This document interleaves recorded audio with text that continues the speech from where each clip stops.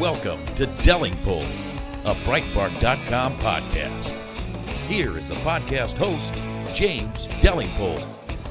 Welcome to the Delingpole podcast with me, James Delingpole, and my very special and exciting guest. He is literally my favourite theatre critic. He writes for the Spectator. His name is Lloyd Evans. Actually, you've got an even longer name than that, haven't you? You've got a proper Welsh name. Yeah, my full name is David Lloyd Evans, but there's a Welsh tradition whereby you give the child three names and then choose the middle one. It's the same actually in Scotland. Gordon Brown's name is John Gordon Brown. Little known fact. I didn't know that. It's very confusing for when you're doing your bank details, because it's very difficult to convince the bank that you have two different names. So it's a slight inconvenience. So that's another example of the oppression against the Welsh. That's right. Yes, of course the Welsh are, very much an oppressed nation. It's the case that 1/3 of the world was once the possession of the English, apart from England. England was once the possession of the Welsh. We got kicked out. Well, first of all, we allowed the Romans in for 4 centuries, and we allowed them to build some roads and things, and some amphitheatres and some nice palaces. And then after the Romans left, we got invaded by ABBA, basically. ABBA turned up from Scandinavia and Denmark, and they booted us out. And that sort of rankles with us a bit. We got sort of banished to the western fringes. So you're saying that before the Romans arrive, there were the Welsh people in kind of Essex and things like that? Yeah, that's right. The Celtic, they're called the Celts, but it's the same word. And the word Welsh is actually an English word meaning foreigner. And the Welsh call themselves Cymraeg. And, of course, the country that they inhabit is called Cymru. And so this word is an invention of the English. The English came over here and called us foreigners. Which is somewhat. So Boudica was Welsh. Well, Boudica was a Celt, yes. Yeah. And so that name was Latinised into Boadicea. And so you Celts were kind of what, dark and misshapen? Were you? What do you look like? Yeah, probably like the sort of stereotypical Welshman. Short and stout and squat with dark hair. Ideal for mining. Unfortunately, my father was 6'1" with blonde hair and sandy eyes. Oh, right. So he wasn't a typical Welshman at all. But I imagine you sound posh Welsh. Because I was raised in the home counties, but my dad was from Llanelli, so he had a pretty strong Welsh accent, same town as Michael Howard. My mother was from Ireland, so I'm completely non-English. And you were talking, actually, making a fascinating point before we turned on the recording device, where you were telling me that you were on a quest for reparations from the damages done to your forefathers by the Italians. Yeah, by the Italians, that's right. Well, I'm taking a leaf out of the book of some Caribbean nations which are applying to the British for reparations for slavery. I think we need to go in chronological order here. And the Romans came here and enslaved the Welsh people, the Celts, long before the British people went to the Caribbean. My ancestors were shipped over to Rome as slaves and forced to build certain Roman antiquities. And Italy today still benefits from those antiquities because over 60 million tourists visit Italy every year, and high on their list of priorities is a chance to look at these antiquities, some of which were built by Welsh people. And some of those Welsh people would have been my ancestors. Therefore, I would like to apply to the Italian government for reparations, and I want a lot. I feel your pain, Lloyd, but I see a wrinkle in your plan. Have you had a look at the Italian economy recently? Yes, I know there is that. Out of pity, I would not actually want to, wouldn't want to pursue it. Also, out of decency, it's ridiculous to ask one government to fleece its own taxpayers in order to pay money to another government, because this would be a government-to-government payment. No individual would end up receiving any money. And also, it's a ghost story. Pretending that my ancestors suffered some wrong at the hands of somebody else's ancestors is nonsense. It's not justice. And the wider point really is people in the Caribbean who are being held in sort of a state of hopeful expectation of hundreds of billions of pounds, which will probably never come. Also, when you think about it, we are all descended from both the oppressed and oppressors. Who's the English king from whom we're all... If you're British, basically you're all descended from Edward III, I think it is. Probably, something yes. like that. I mean, Yeah. if you go far enough back, and in the same way, almost everyone has got Genghis Khan genes Yes. in them, I think. Yes, I think they have. And the Queen is descended from the Prophet Muhammad via some ancestor who was the Duke of Cordoba or something. Yeah. So, yes, we're all So interrelated. So reparations are totally loose. By the way, I got very excited when you mentioned Rome, because I've just come back from Rome, and I'm full of the joys of the eternal city, as I Yes. believe it's known. And what a fine place it is, despite the fact that it is going to hell in a handcart. I mean, the municipal authorities are completely inadequate to the task of clearing up the streets, and buses catch fire and explode, and the building, the Trevi Fountain. I went. Have you ever yes, been to it? I have. The Trevi Fountain, which I thought was going to be absolute kind of tourist tack, completely shit, and lots of people in front of it. So it is a bit like The Walking Dead in places, Rome. But nevertheless, the fountain itself is magnificent. I mean, it's really it's kitsch, but it's beautiful. Yeah. The water is clean. Do you know why? Why?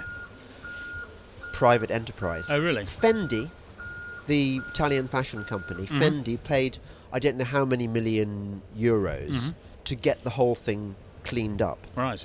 And as a quid pro quo, to use a sort of Roman phrase, they got to stage a fashion show there, which I think would probably have been worth at least as much as they spent on cleaning up the fountain. So it's a win-win situation. Just down the road, if you go to the Pantheon, the Pantheon is still covered in Roman grime. It's still all black. Why will it never be cleaned up?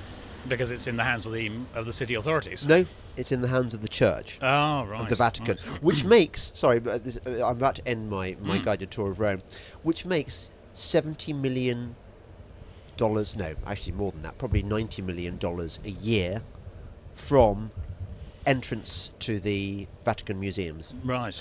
25,000 people a day go through the Sistine Chapel alone. Right. Can you imagine how much damage that does to all that bet. breath does to the Yes. Michelangelos? Yeah. Did you go? Yeah, You I did? did. I booked the cheaty tour, the smug tour, where you get there at 7:20, Right. and they lead you. It takes all that time to pass security and get to the Sistine Chapel. You're there at 8 o'clock, and so there are only about maybe 50 of you, as opposed to probably about 200 or 300 if you go with the fish and chip mob. Right. Right. Yeah. Anyway, Yeah. I should mention to our dear special listening friend, as you know, there's only one person who listens to this podcast, and they're very, very special indeed. And I should explain how it is I know you. You belong to a kind of a special golden generation within the golden generation of my time at Oxford. You were at Balliol. Do you know how I met you lot? I think probably at a Chapsock. It may have been at Chapsock, but I have a recollection. A bit like, have you ever read Le Grand Monde by Alain Fournier? I'm afraid I haven't. Okay. It's a class. Every Frenchman's read this work. It's a book about love and yearning and nostalgia for things that we can never recapture and so on. It's a magnificent work of literature.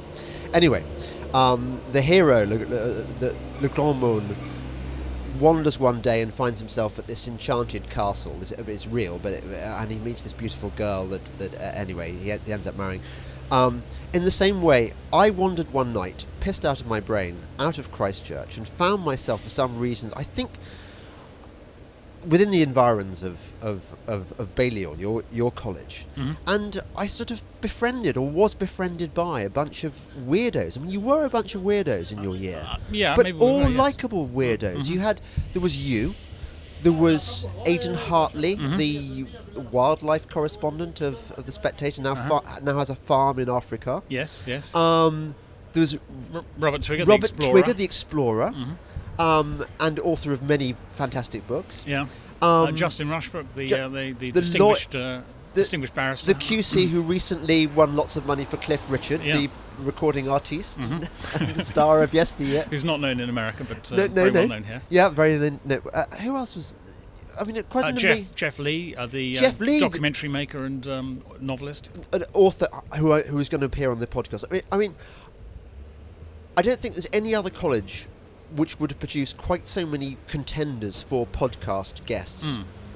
And yet, Balliol is a shit lefty college. Yes. I mean, if you went there now, I imagine everyone at Balliol now, probably, maybe there's one person listening to this podcast who disagrees with that, and I'm sorry, but almost everyone at Balliol sucks, I imagine. They're going to have got in on the basis that they fit into the right deprived socio-economic group and stuff, and probably dozens of Etonians who would have been really good to get into much cleverer, much better educated, who would have been made a much better fist of 3 years at Oxford, but instead they'll give it to a bunch of lefties who want to destroy the whole city and replace Balliol probably with red brick buildings and where you study Derrida and. Yes, and I think there's a controversy about Lord Curzon, who was the Viceroy of India. He was a Balliol man, and I think one of his portraits has been put into a less conspicuous position. Yeah, that wouldn't surprise me. Oxford, can we have a brief whinge about this? Oxford is really shit now, isn't it? I haven't been back there for a long time. Take it from me, Lloydie, you would hate the place. Really? It's right. Absolutely. It's like Helm's Deep would be after the Orcs have taken over. The Orcs are now running the whole show. Right. It's really ghastly. You wouldn't get kind of agreeable chaps like us there anymore. Really? We'd have to go to Durham or to St Andrews or Bristol or perhaps somewhere like that. Yes. I don't know how safe the other the only university I know which is definitely safe is Durham. I go there all the time. Well, I say all the time. I mean, probably 2 or 3 times a year, and they are very sound, and it's got that collegiate atmosphere, and it's a civilized place. And I think probably when you do the courses, you're not just doing kind of postmodernism and Marxism studies, you're actually doing something maybe worthwhile. Don't know about Bristol yet, don't know about St Andrews. I'm planning a kind of tour of these places. The hate tour. The love tour. I'm talking about the kind of sentiments that you will be greeted with. The weird thing is, Lloydie, that I can call you Lloydie, can't I? Yes, yeah. I like it. I like people who call me Lloydie. Only 3 people in my life who call me Lloydie. Really? My mum, a girl called Cynthia Hamilton, and you. Oh, that's really sweet. And is Cynthia Hamilton nice? Yeah, she's lovely. Yes. Oh, great. She sounds nice. Yeah, I have this weird experience, particularly as a result of the podcast, which is that I get accosted in the streets now by mega fans. Sorry, the only listener, the special friend listens, who takes many forms. The special listening friend accosts me in the street. Right. And when I was, just one more Rome anecdote, when I was wandering through, have you've been there? I have, yes. Okay, so there's this hill of ruins, isn't there? Is it the Aventine or the Palatine? I forget. Maybe they both got ruins. Yeah, I was only there briefly some time ago. By the Colosseum, anyway. I think it's the Palatine Hill. And you go and wander amid these ruins, and you really haven't a clue what they are. Just pillars and rubble and stuff, and you kind of guess what might have happened there pretty badly. And what you end up doing is latching on. You see a tour guide, and you sort of latch onto his tour, and you think, is he gonna notice that I'm not on his tour? And so we were hovering a bit, and then you sort of you realise after a time that this is a bit indecent of leeching off somebody else's tour, so you wander on. Anyway, a bit later on that afternoon, I got this DM on my Twitter, and this chap said, "I spotted you in the forum earlier today. I'm your biggest fan. Please, let's meet up later, and I will give you a free tour of Rome." Really? Wow. Yeah. Wow. So this is and he was great, by the way. You're being stalked by tour guides wherever you go. And he said, "Do you get recognised often?" And I said, "Well, I tell you what freaks me about being recognised by fans like you, Anton, is that there must be lots and lots of enemies out there who spot me as well and clock me." And I said, "So far they haven't attacked, but you just don't know." But anyway, it is very, very gratifying when my special friends accost me in the street and offer me free tours of Rome. Yes. I mean, I'm intrigued by your tour of universities. You've come up against some hostility at universities, and I have a measure of sympathy with students today, and they're different from the students that we were because they're paying for it. And we weren't. We were very privileged to join a marvellous institution, and we felt that we were taking part in this great historic quest to find the truth and to take part in this contest of ideas. But today's students I think they have some right to want to claim a safe space. They want to get away from the hell that is Twitter and the internet. And so I have a measure of sympathy with them for wanting that. Do you think that the fact that we had a free education made us more appreciative of the idea of university as a kind of a formative intellectual experience, as opposed to a kind of a way to get the credentials to get a job? Do you think we appreciated university more and used it better? I think we might have used it worse, actually. Really? I mean, I was because it was free. I felt I could study anything, so I studied classics, which is not a particularly marketable. It doesn't give you any marketable skills except to become a classics master. Come on. Grades. Everyone wants to do grades. Yeah, I know. That's right. It was great. It was great. And were you good? I wasn't that good. No, I didn't. I was sort of. You were sort of encouraged to do other things while you were there. I mean, I remember having a formal chat at the end of each term. You had a formal chat with the master of college. It was called handshaking, and if the encounter ended with a handshake, that meant you were being sent down or expelled. So it was one of these quirky Oxford conventions whereby the thing is given the name which is the thing it isn't. And I told him that I was involved in making a film, and he suddenly lit up. He was absolutely enthusiastic. He was really. He said, "What's it about? Where are you filming it? Who's in it? Who wrote it?" Did it involve donkeys? It didn't involve donkeys, no. Right. And he was much more interested in that than hearing my philosophy lecturer give an account of my inability to write essays about ontology. Yeah, we were encouraged to regard it as a sort of marvellous place where we could pursue intellectual dreams, like a sabbatical. Is that not the point? It is the point. It is the point. Yes, very much the point. I think not. The point is not trying to undermine the fabric and traditions of the university in the form of kind of vacuous protests like Rhodes Must Fall or whatever. Yeah. Or this new obsession that they have on the arts degrees of decolonising the curriculum. Yeah. So replacing dead white males that you've heard of and have a body of literature that's been recognised over time with probably people from an ethnic background, probably women as well, who've done absolutely sod all but have been put on the list because, hey, they've been allegedly neglected. Yes. Which is a bit sad. It is a bit sad if that's happening, and I suspect it is happening. I mean, I saw an interesting play just over a year ago at the Edinburgh Festival. Yeah. About this Rhodes Must Fall business in South Africa, and the students who were attempting to destroy this statue, which is just a piece of metal, really, they spent hundreds and hundreds, thousands of man hours organising the protests and lobbying to have this thing removed. Not one single second of that time was really spent redistributing wealth or opportunity among their community, which is the ultimate object of it. So if the oppressive powers, if the white supremacists had wanted to devise a scheme to neutralise dissent, the statue and the protest against the statue would have been a perfect scheme, because so much time was wasted on it.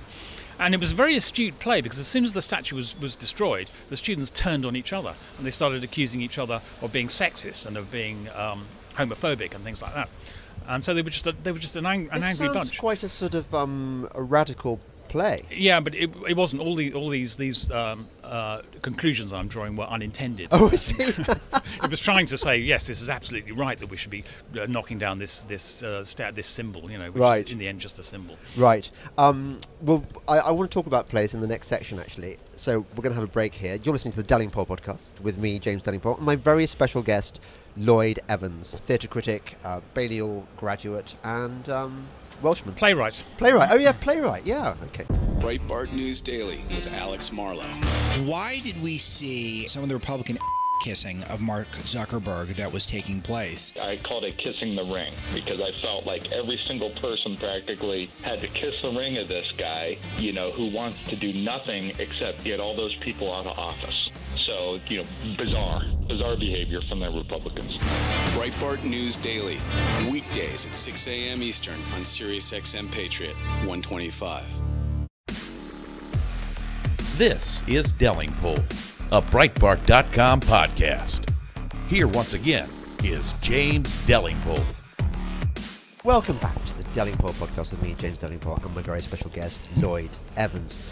Lloyd, before we go on to your marvellous career as a theatre critic, you wanted to pull me up on a mistake I'd made. You and I both appeared a few years back in a legendary TV documentary. I think it was legendary, yes. Called When Boris Met Dave. Yes. Now, just tell the special listening friend why we were in this documentary. Well, it was quite a daring documentary. It was broadcast on the eve of the general election, which David Cameron was expected to win.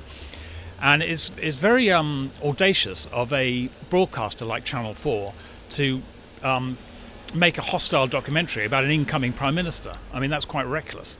And they were very concerned that everything that we said about him was authentic. And so they had to find people who actually were at Oxford with these two guys, with David Cameron and his great opponent, Boris Johnson. As it happened, I was at the same college, studying the same subject as Boris Johnson.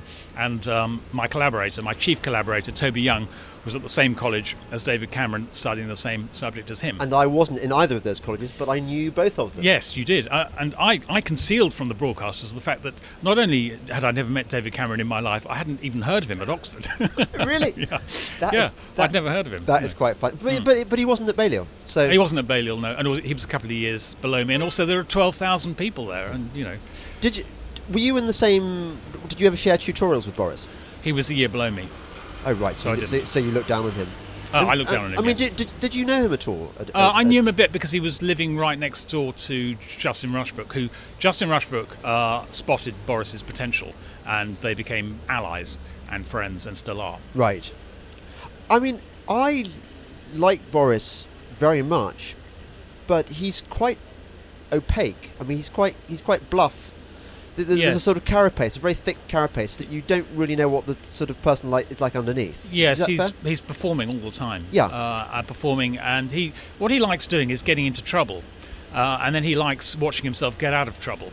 And it's interesting. I've seen him do this at a book launch that he had a book out about 10 years ago called Friends, Voters, Countrymen. In his speech about the book to the publishers, he kept on using this phrase mega biblion, mega kakon, which is Greek for a big book is a big evil, or to be more accurate, a big book is a big load of cack. So making an excuse for writing a short book. Yes, exactly, yes. And he was sort of teasing them a bit, but teasing them in ancient Greek, right. and sort of enjoying himself. He was doing it purely for his own amusement. And I think that's a side to him. He sees life as just a big game, a big adventure playground for him. So you mean, were he Prime Minister, he might start a war on a whim in order to see how he can get out of it? He might even go that far. Yes, he might. I think he seems to have detached himself from his ambitions in the last few months. But you never know. Well, I'd be very happy with him as Prime Minister. Yeah, so would I. I think he'd enjoy it. I like Prime Ministers who enjoy being Prime Minister. That's why I hated John Major. John Major found it all a terrible, nuisance. And sometimes Mrs. Thatcher gave that impression as well. She gave the impression that she was this embattled figure surrounded by these hopeless civil servants and unionists who were trying to destroy her. That's why I like Tony Blair. Blair liked power, and power suited him. And of course, until the disaster of the Iraq War, he gave the impression of somebody who was really enjoying it. And that's good. That's heartening. Yes, but he enjoyed it. Meanwhile, he was screwing up the country for generations, and in a way, setting the seeds for Corbyn. Well, he was privatising the NHS, which is something you shouldn't really do. And people now believe that this programme of privatisation was initiated by the Conservative Party, but actually the Conservatives have been very good at preserving the NHS. He certainly set up these financial arrangements, these PFI contracts, which were a terrible imposition on the taxpayer, let's say, and on future generations. Yes, they were very long-term contracts as well. They were 20 or 30-year contracts, which are still in place and are still rewarding shareholders. It's extraordinary. I'm a great believer in free markets and in shares and stuff, but it's when the government finds itself in negotiations with hard-headed businesses. It's always the hard-headed businesses which get the better of the deal, and the taxpayer is shafted. Yes. Politicians are not very good at that kind of stuff, they're not. are they? They're hopeless. Nor civil servants, it seems to me. No, and they're particularly bad at computer technology. Every time there's a new department commissions some new tech, it costs billions and doesn't work.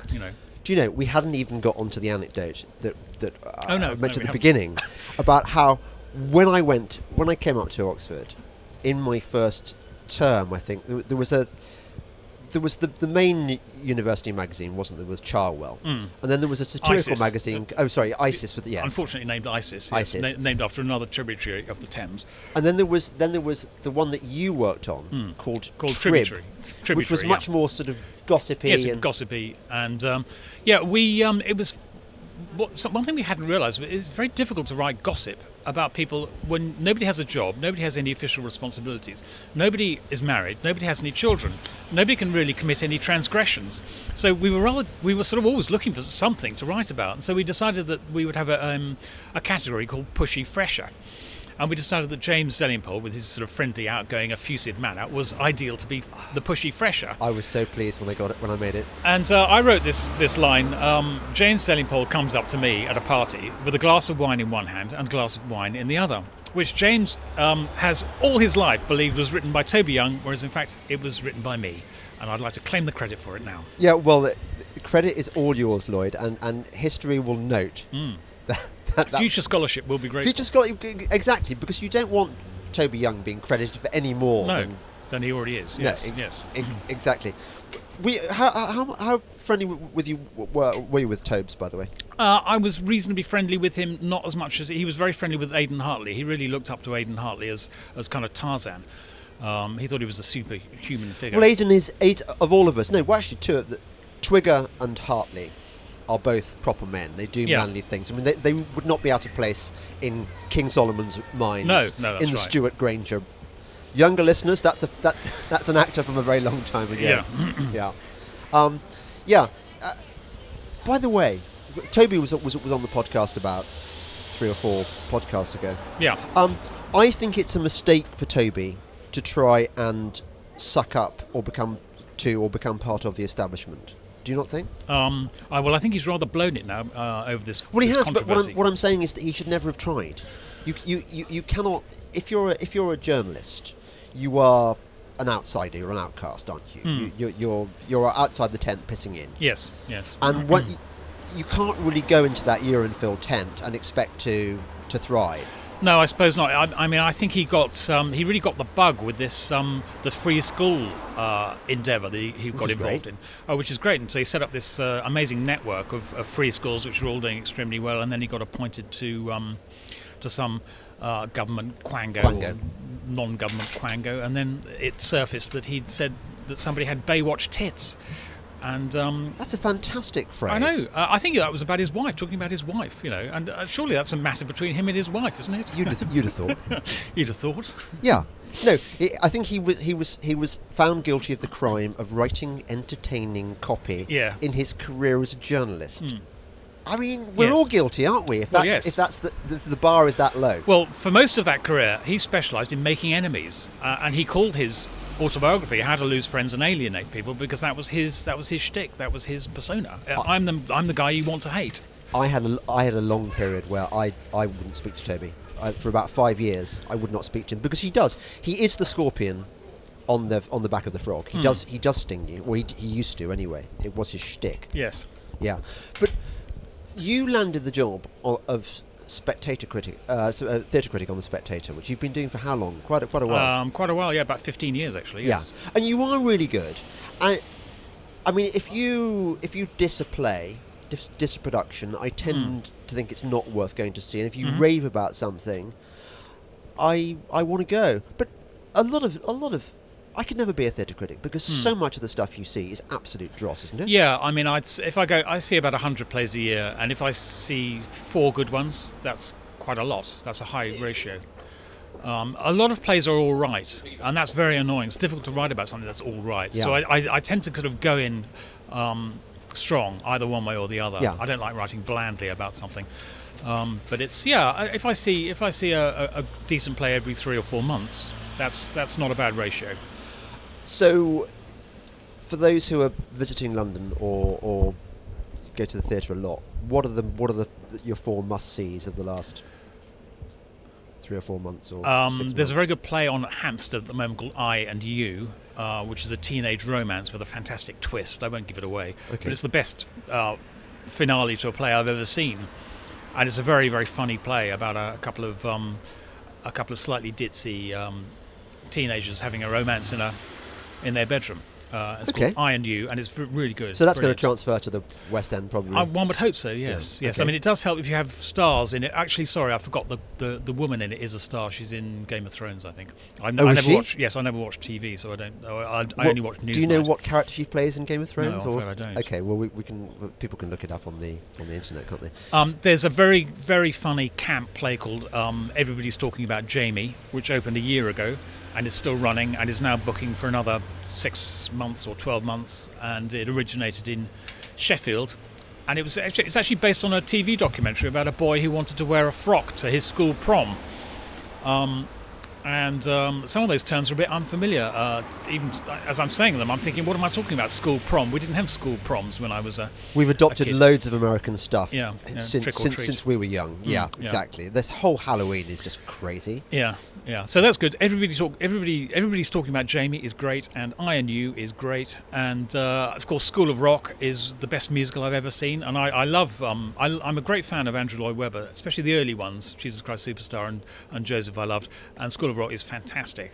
And the book was written by Julian Fellows. Now, you wouldn't have thought it, but Julian Fellows went to see the Beatles and the Rolling Stones live in the early 60s. Julian Fellows. That is extraordinary. Apparently the Beatles live were just pretty awful unless you caught them in the very earliest days in sort of Hamburg or wherever, because all you could hear were girls screaming. Yes, I think a lot of these people did see them in the early days, and they were playing in places like Ruislip.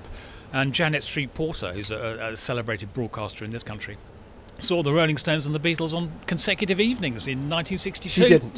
She did, yes. That is... I don't think you could really beat that I know, claim it's amazing. in rock and roll terms. Yeah. I'm disappointed, and I wonder whether... I live not too far from the Royal Shakespeare Company in Stratford, and I have seen some brilliant productions there. The Richard II with Doctor Who, with David Tennant. Yeah, he's very good. Yeah, he's great. Blew me away. It's almost my favourite Shakespeare play, and this was an immaculate production. Yeah.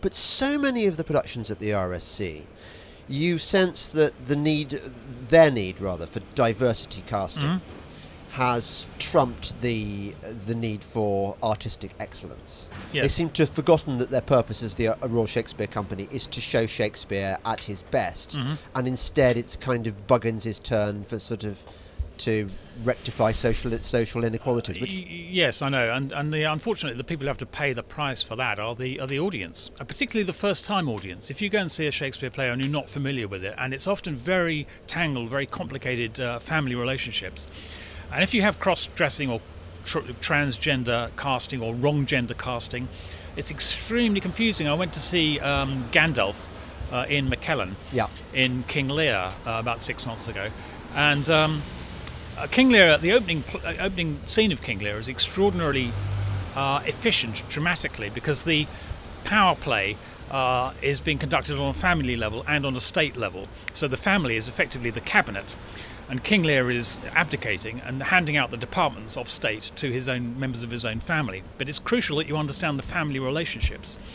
And he has 2 daughters, and then his third daughter was played by a black woman who clearly obviously wasn't his natural daughter. So a first-timer would imagine that she was an adopted daughter, yes, and that was the cause of the beef between Cordelia and the other 2 sisters. Meanwhile, Kent, a hugely important figure in the play, was played by a woman, and it was natural to assume, even having seen the play 10 times, I thought, hang on, has King Lear got a wife suddenly? She was playing the counsellor to Lear, and she seemed like either his sister or his wife, and a first-timer would assume that she was the wife or the sister, or a cousin or something, and it was really confusing. And it's so unfair on the new arrivals, the people who haven't seen Shakespeare before, to see it done badly like that. It's unfair on Shakespeare. It's unfair on punters who are paying... They're not cheap tickets for the RSC. No, I bet they aren't. I mean, yes, he says a man who never paid for a theatre ticket in his life. I think for decent seats you're probably paying 30 quid, 35 quid per... And you do want to be in the decent seat. And I've sat in the upstairs bit, and it's pretty miserable. Well, I mean, that's half what you pay in the West End, or less than half, actually. Really? Well, I went to see Aladdin, and they were great. Aladdin's very good, by the way. I went with my son, and I looked at the cost of the seats. They were £132 each. to see Aladdin. I mean, that's a family holiday, isn't it? I really hate to say this, but I do want to go and see Alexander Hamilton. Yeah. I haven't. Mm-hmm. I mean, It's good. I've been hearing the tunes. Yeah. My daughter has been listening to them and says, Right. "Dad, we've got to go and see Yes, this." it's hypnotic. It's hypnotic. Once you've seen it, I'm starting to think it now. I'm starting to Alexander move Hamilton. up and down. Yeah. Yeah, well, very it good, scans quite yes. well, doesn't it? Just It's sort of- also really interesting constitutionally and historically. I mean, it's not the kind of subject matter you'd think for a musical. It's covering ground such as how America allowed itself to declare war on other nations and the precise constitutional arrangements that were made to enable that to happen. I mean, it's very abstruse sort of stuff. You know, it's Vernon Bogdanor sort of stuff. Yes, quite. Sort of, well, you can fashion musicals out of the most extraordinary things, can't you? Yeah, you can. Yes. Like chess, for example. Uh-huh. I went to see that the other day because my special friend Tim Rice. Oh, right. I go and see his Oh, shows. do you? And yeah, Right, yeah, it's great. right. He's my number one famous fan. Oh, is he? Right. Yeah. Okay. So, do you think?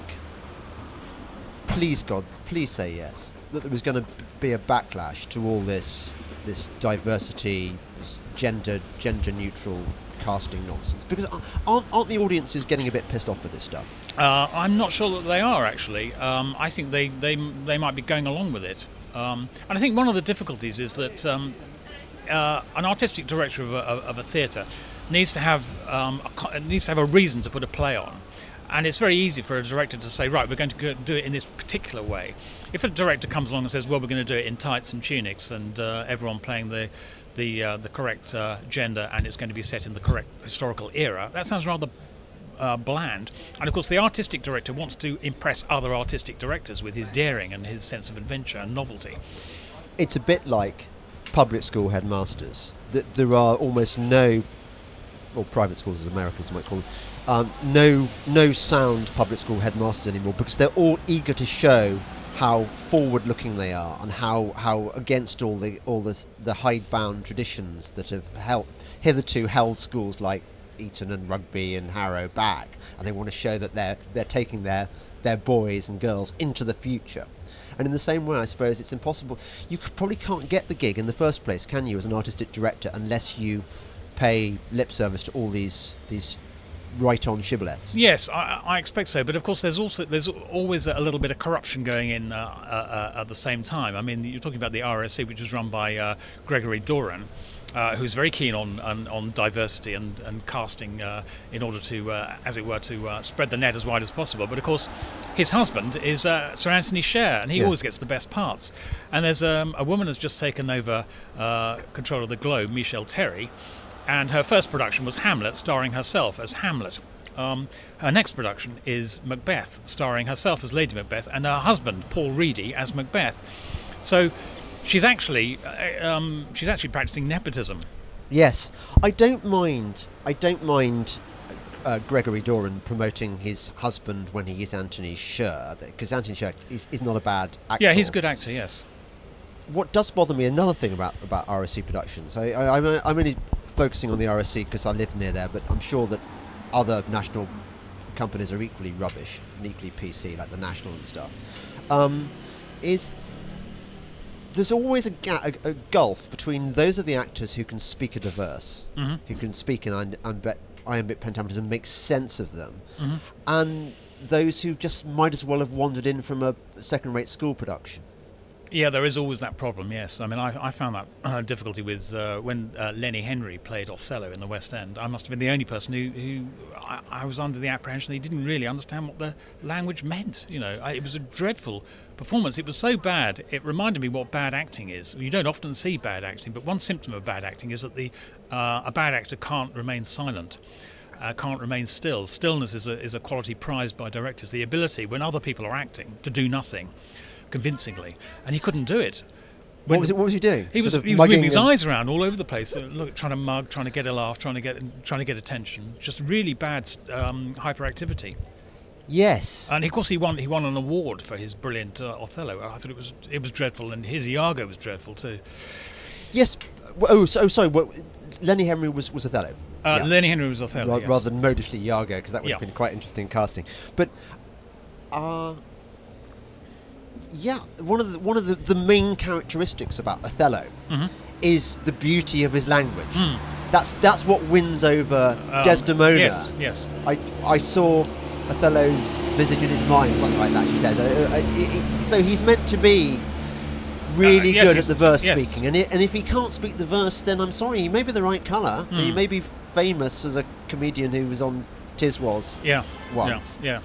But I imagine that most of the audience were just going, tongues hanging out, it's Lenny Henry off the TV, and he's BAME, whatever the modish phrase is. Yes, no doubt that was it. And he was sort of trying to get some laughs in there, I think, at some point. But it was because Othello's got many laughs. It's a big. So he was big milking comedy. it for the Got it. Well, this is awful.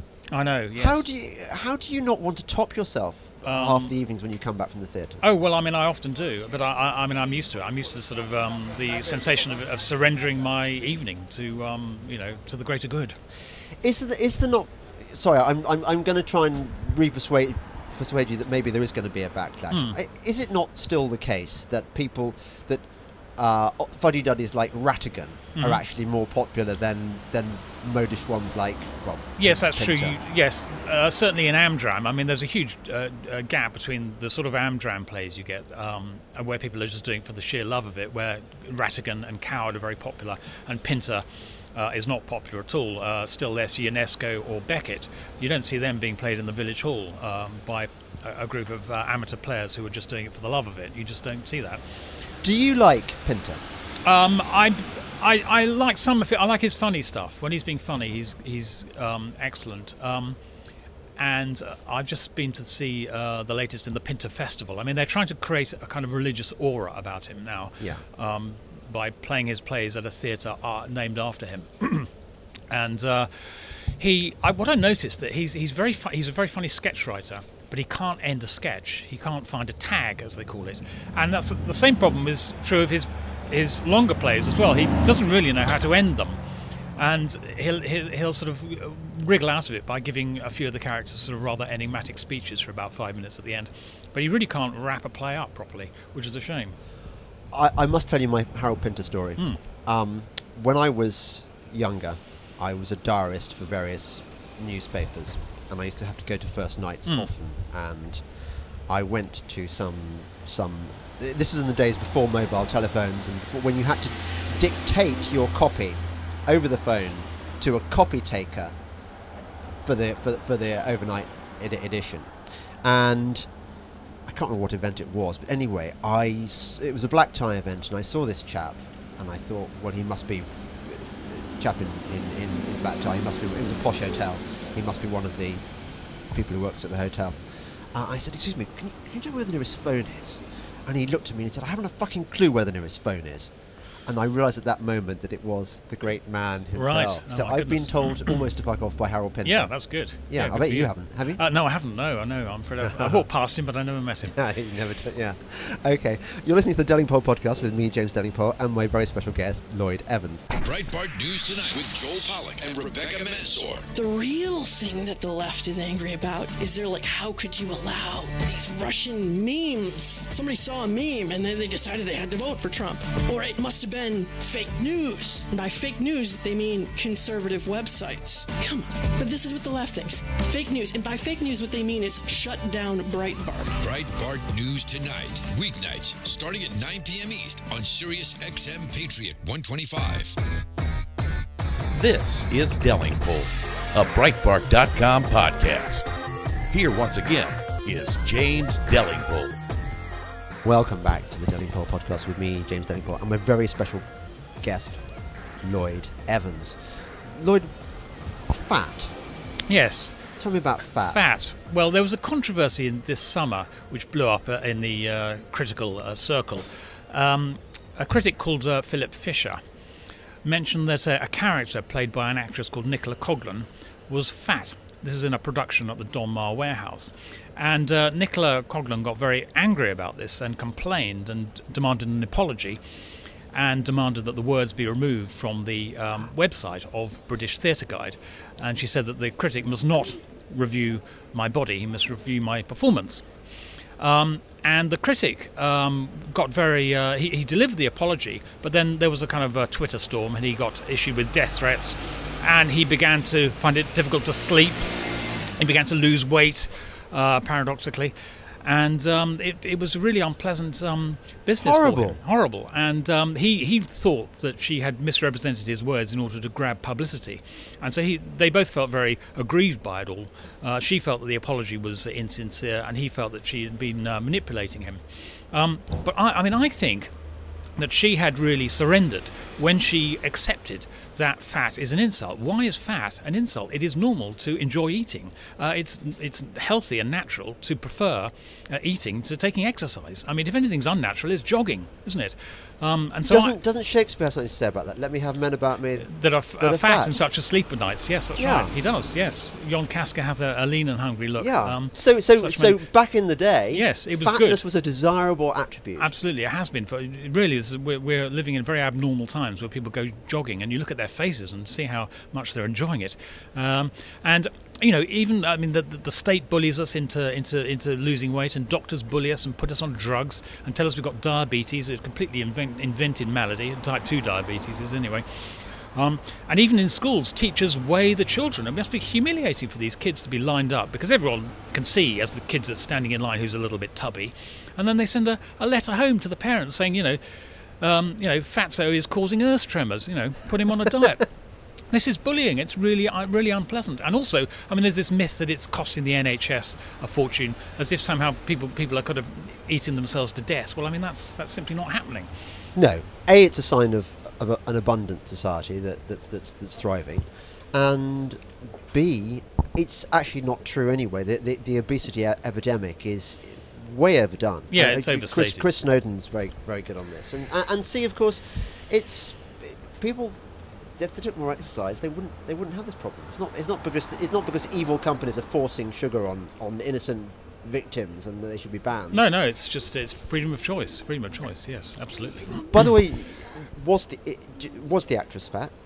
She's a little plump, but she's very attractive, and I think she was. So you would?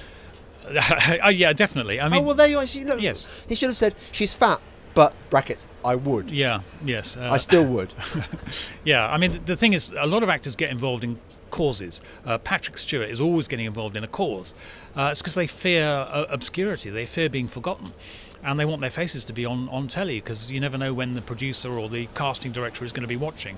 And so when actors support causes, don't forget the cause is supporting the actor, not the other way around. That's interesting, because what's his name from The Wire? What's the actor called? Yes. Dominic West. Yes. Gave a very interesting interview to the Spectator, in which the journalist challenged him on his championing of these tiresome causes. He said, "Why can't you just get on with acting? Why are you alienating half your audience? Because do you realise that there are some people out there who don't believe in this political stuff, and you are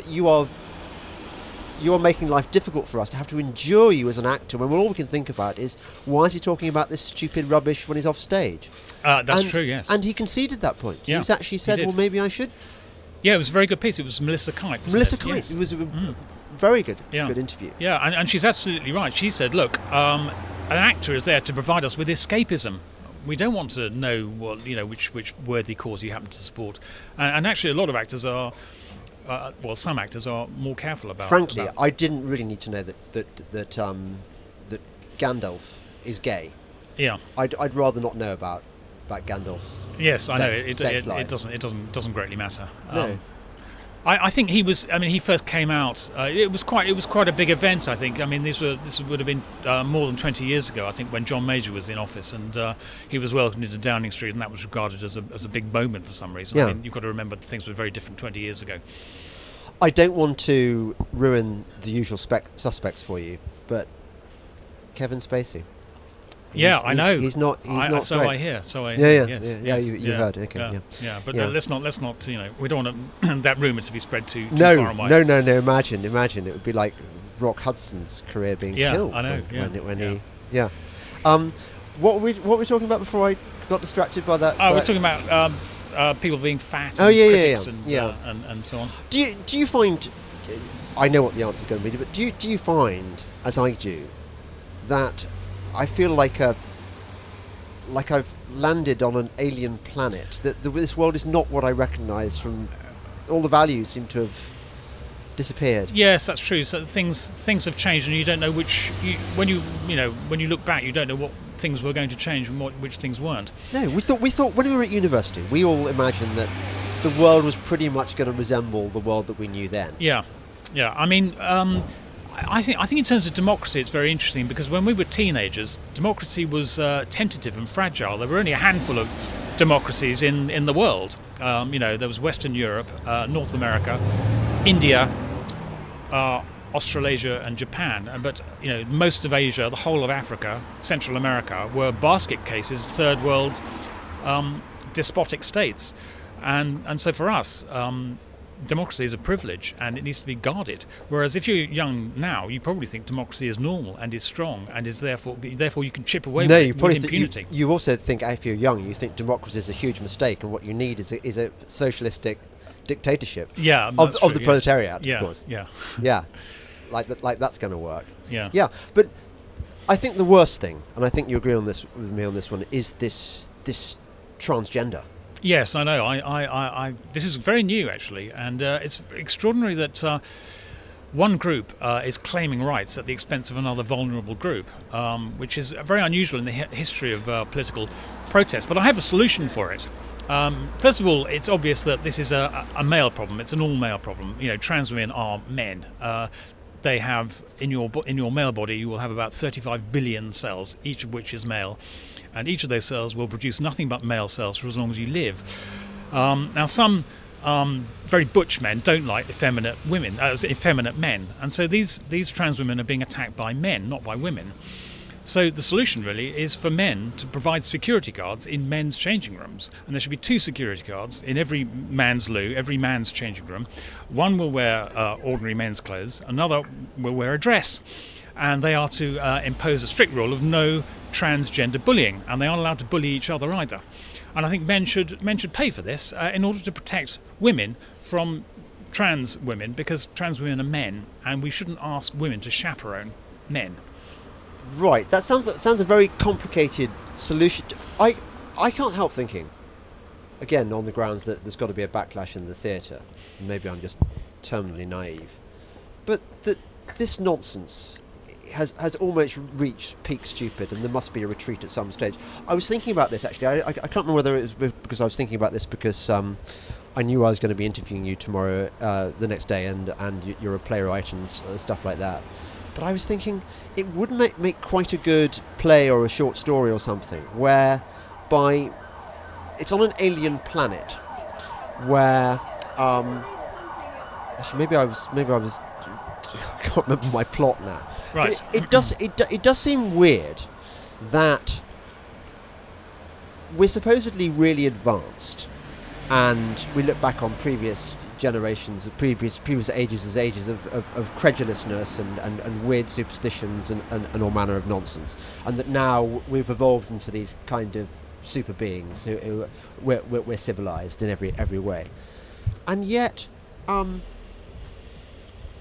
isn't it bizarre that the people who are at the top of the cultural feeding chain are men who've decided not to be men anymore, and that the uber supreme culturally dominant figures are the men who've gone all the way and chopped off their bits, chopped off the very symbol of the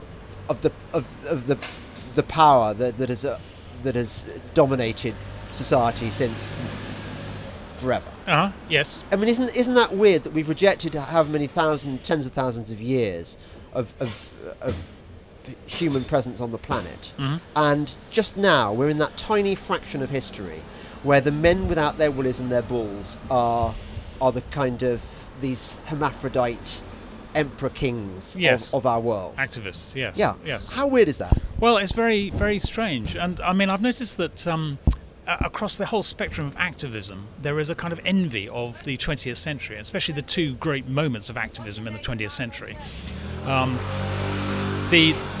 The Weimar Republic and the Black Panther movement, the Black Power movement in the States, and that's why every victim now wants to be a survivor, as if they've got through the Holocaust, they got through Hiroshima, and people, the trans activists, are very envious of the Black Power movement. Why is that? Why is that? Because they see it as a justification for civil disobedience and for taking to the streets and for silencing violently silencing their opponents and calling them Nazis and things like that. And that's why they want to create this myth of an epidemic of suicide. They say that over 40% of trans women have attempted suicide. Right. If you then say to them, well, actually attempting suicide is a symptom of mental illness, do you think you're actually suffering from a mental illness? They go completely nuts. But you can't reconcile. Well, they do, because they're mentally ill. But I mean, virtually by definition, by their own admission. But if you point out that there's a contradiction, or that you can't reconcile that statistic with that diagnosis, then they say that you're a Nazi and you're trying to kill them or something. I had to do a TV program once on the BBC with one of the more prominent trans activists, and I thought this person is a very attractive. It appealed to my kind of homosexual side. I thought, this is a very pretty boy that I'd probably have sex with in a gay moment, and he's wearing a dress. Was this on Newsnight when you? Yeah, that's right. And you actually started flirting with the. Yes. Well, he's a very good-looking woman, I think. Yeah, exactly. Yeah. Well, exactly. He's good-looking, whatever he is. Yeah. And I'm fine with that. I don't mind people experimenting with their gender identity in a kind of Weimar-y kind of way. Mm-hmm. It's slightly sort of pervy and weird and sort of interesting. But it's when they start telling us what kind of toilets we can use and the kind of people that our daughters have to share changing rooms with. That's when I start worrying about it. Yeah. And also the type of pronouns we can use. Yeah. It's fascistic, isn't it? It is, yeah. They want to police our thoughts and police the way we express ourselves. And, this business of self-ID, the idea that any man can say, well, I identify as a woman, so I claim a right to a changing room. Obviously, this threatens women because if it doesn't, you're assuming that men who are violent towards women are also the soul of honour and would never perpetrate a falsehood in order to gain access to their victims. But of course they would. Yes. And we're getting close to a situation with self-ID where you could have a women's rape crisis hostel with 2 women on the desk and 3 women taking refuge in the bedrooms, and then 6 beery lads can turn up and say we're women and demand a room for the night, and legally those women will be unable to reject them. That is where it's going. Although I wonder that's right. The insight I had last night was, in a way, I think that the transgenderism thing was secretly caused by third wave feminism. That feminism, in its most aggressive modern form, became this culturally dominant form to which everyone else had to surrender, and the only option men had to reclaim their power was by redesignating themselves women in order to create this special group that. Yes, that's right, and that's the claim that the third wave feminists make. They say they're being colonised. Their movement is being colonised, and their spaces are being colonised. So they regard it as a repeat of imperialism. Really. Yeah, that's one thing I never thought would happen in my lifetime. That I would find myself an ally of the green and common type feminists. Exactly. Yeah. Who would have thought that Germaine Greer would become a semi ally? Yes, I know. I mean, she's interested. She said it 20 years ago. She said these are not women. These are mutilated men. But or Camille Pallier, who I so want to get on the podcast. Yeah, she'd be great. She'd be great. Yes, she'd be mighty. Yes. I mean, even better than you, Lloyd. That's how good she'd be. Have you had Germaine on? No, I haven't. No. You'd probably like. I met her once. She's unbelievably argumentative. I mean, I love argumentative women, but I mean, she absolutely took the biscuit. Yes. She reminds me in that respect of my trickiest podcast guest, Peter Hitchens. Oh right. Who I'm very fond of, but if you say something to him on which he agrees totally, he'll disagree with you just because he's Peter Hitchens and he feels it's his job to disagree with you on anything. And he's got this collection of fanboys, the people who like, you know, the Hitch Mark II. They really love everything he does. Yeah. And they saw this as the podcast that we did together was a kind of Hitch one. You know, he put you in your place. Yeah. No, Hitch was was needlessly difficult, and all I wanted to do was get the best out of him and get on. And that's the whole point of these podcasts. I'm not in the business of trying to catch people out and make them sound bad. It's a conversation between civilized people. Yeah. Well, maybe he's not capable of that. Well, I'm going to have him back on because he's interesting. Right. But it's a different experience. Before we go and have an Italian lunch, obviously no meat in my case because I'm a vegan. No meat. Lol. Plenty of wine though. Yeah. Well, no, I can't. I'm not even allowed to drink wine. You're not allowed to. Who is it who's not allowing you? When I went to Germany to have my stem cell therapy, I got my diet was put in the care of their resident dietitian, who is a bloody vegan. So she's a bit biased. Right. And she said, you must go on a vegan diet, and you must not have any sugar, any alcohol, any canned foods. Rubbish German accent. Any. This sounds like quite an erotic encounter. No, this was by email. I didn't. By email. I did have erotic encounters. Semi-erotic counselling with the German nurses. Right, yes. There is no one I would rather have put a cannula in my vein than a German. Did they have blonde plaits? No, none of them did actually. No, that would have been too much. That would have been too much. Yeah. And dirndl skirts. No, they didn't go that far, but they were pretty German and pretty nursey. Yeah.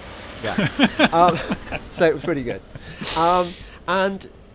So apparently my stem cells that I've been given to help cure my Lyme disease, they like an alkaline anti-oxidant, is that the word? Yeah. Environment.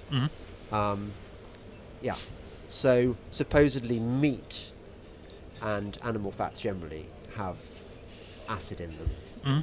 So they're trying to keep my body alkaline so that my stem cells will kind of magically cure me and make me a kind of ubermensch, which is what I'm, on the way to becoming. Yes, of course. Thanks to these stem cells. Yeah, right. Yeah, right. And it's good. Have we put the world to rights? I think we have. Yes.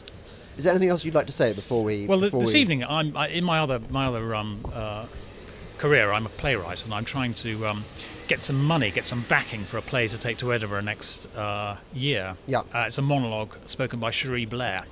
I want to corner the market in the Cherie brand, which hasn't been seen on stage yet. So you're going to get sort of a gobby scouser with a huge mouth.